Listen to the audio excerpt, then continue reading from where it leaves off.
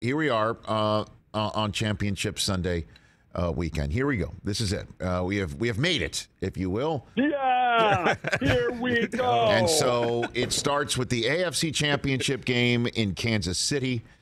So much made all year long about the Chiefs being under 500, not once, not twice, but 3 different times. And when it all comes down to it, the Chiefs not only do not get the first seed and the bye week, they still get the AFC Championship game at home, even though the team that denied them the ability to win out and get that 1 seed, and the team that knocked them down a peg out of that 1 seed is in their house. The Cincinnati Bengals, who took care of the Chiefs in Week 17, back again. It is a rematch. Just run it right back again.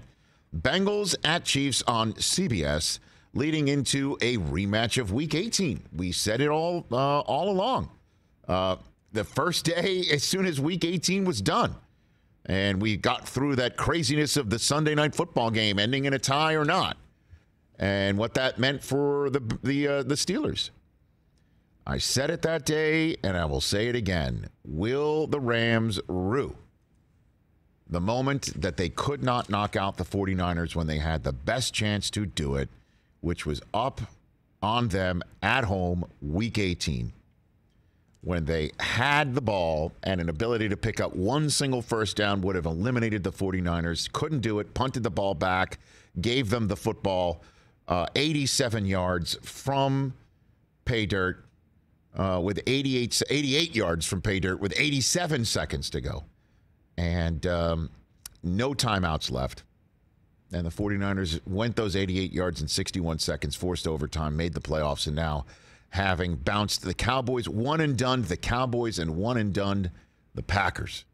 Here they come in Los Angeles, where the Rams, despite losing that day and the ability to have the 2 seed and not 1 but 2 games at home, forcing them on the road for the divisional playoff weekend. And of all places, they wind up in Tampa Bay, and they knock out the world champs for the right to host this game in Los Angeles, to try and do the Bucs one better than last year, which is host the NFC Championship game for the right to stay at home and win the Super Bowl in your home stadium. As we remember last year, the Bucs had to win the NFC Championship game on the road for the right to host the Super Bowl, which they became the first to do so, and then, of course, the first to win it there. And I've said this, and I will repeat it again.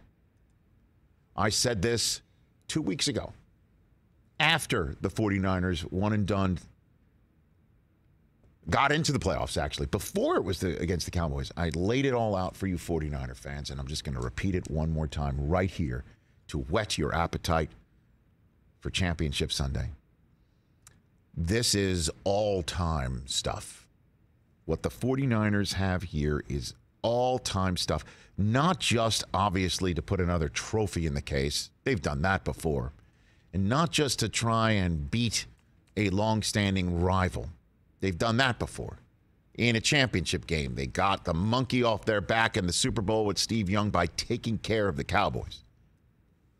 When the Cowboys were amidst their tripleting, and I don't mean Jeff, when they were doing all their triplets in Super Bowl winning, the Niners beat the Dallas Cowboys.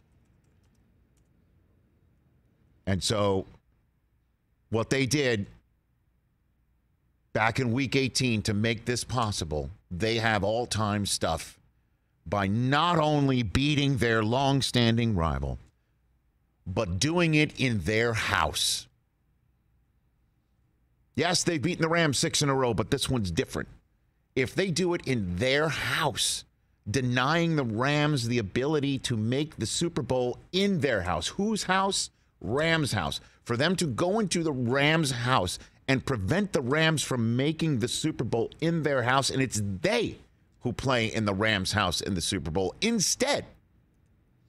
And they do it with Jimmy Garoppolo at quarterback, the guy who the 49ers were kicking the tires elsewhere on from the minute the calendar turned to 2021, and the first guy that they used in their decision-making process, the first one whose tape apparently they started grinding, was the one who the Rams beat them out on and is starting in this game too in Matthew Stafford. And the 49ers have a chance to have Jimmy Garoppolo despite all of that. Despite of what they did. For Jimmy to win this game and then make the Super Bowl in the Rams' house and then potentially win it there. So every single time they return to the Los Angeles Rams, SoFi Stadium Rams house, for every single year, as they will do forevermore, and say, this is our house? Michael Irvin last year on Super Bowl Sunday, NFL Game Day morning, he was the only one to choose the Bucs over the Chiefs. We all took the Chiefs. That was so stupid. And I told you, remember I came home from that and I'm like, don't ever let me bet against Brady again after I've already placed all of my chits on Tom Brady. Remember I did that? And you said you wouldn't let me do it. Now I went down with that Buccaneers ship this year. It's a good ship. And you reminded us a few times this year. I know that. Even though, I sensed that Rams defensive line against the banged-up offensive line of the Bucs was going to have their day and have their say, and they eventually, as we all know, did, and then eventually won despite the mistakes on offense. I said that last year, and what Irv said on that day resonates now, and why I think the Rams are going to stick their foot in the ground anyway, or what the Niners can use to their advantage. Irv said the Bucs would never let somebody come on their turf in their house and celebrate a Super Bowl championship in their house. They will never do that. They cannot let that happen. They can never, ever walk in this building again if somebody else won there. How can they protect their turf forevermore if the ultimate game on which to protect your turf, the first time anybody has the ability to protect your actual hallowed home ground on Super Sunday, that you do not do that? And the Chiefs, as we all know, not a long-standing rival of the Bucs. And I kind of said, all right, I guess when the Chiefs come back here or whatever. And he goes, doesn't matter. Doesn't matter if they come back here once every 4 years. The Bucs will know it. And that's what's at stake on Sunday for the Rams. They have a right to play in the Super Bowl house, their own home. Stay in their own beds. You know what I'm saying? I mean, my gosh, what a tremendous advantage this would be. And also for them to open up the stadium their first year with fans. I mean, this is what's at stake for the Rams, and what the Niners can plant a seed in this house and watch it grow for years and years and years, forevermore. 2027 season, it all comes down to this game for the NFC West. Huge game. Hot seats could be hot. Who the hell knows? Jobs are on the line and players are playing for their contracts, just like your normal huge game year in and year out that you would have. And we've heard that before, and it will be huge on that day. But then the Niners can always say, yeah, but remember that this is our house. The Rams really want that? My gosh, plant the flag. Yeah, plant the flag. That's what the Niners can do. And then if they can take another step and win in that building, this is what's at stake. And this is why you have to think the Rams cannot allow this to happen. And why you hear it in this town. I mean, the Rams are concerned. The number of Niners fans that could show up there. There was a silent snap count for Stafford on that Week 18. This is it. This is the time. This game on Sunday night has so much at stake. Shanahan, McVay, Jimmy G doing what he's done despite the obvious lack of confidence that the 49ers gave towards him for the long term. And yet here he is anyway. And here they are together as a team, as Shanahan said was possible. Huge. I can't wait. What a big game. And I know that I've lingered on this more than the AFC Championship game, but that one is going to be intense as well. And the amazing thing again for this weekend, for this championship game weekend, where we don't have Brady or Rodgers for the first time since 2009.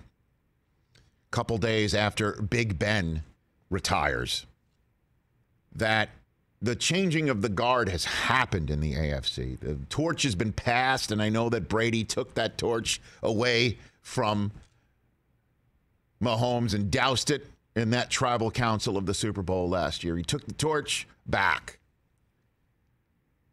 Mahomes has the opportunity to grab it, not specifically from Brady, but say, I've got my second in 3 years, and second since being drafted, and then sitting for a year.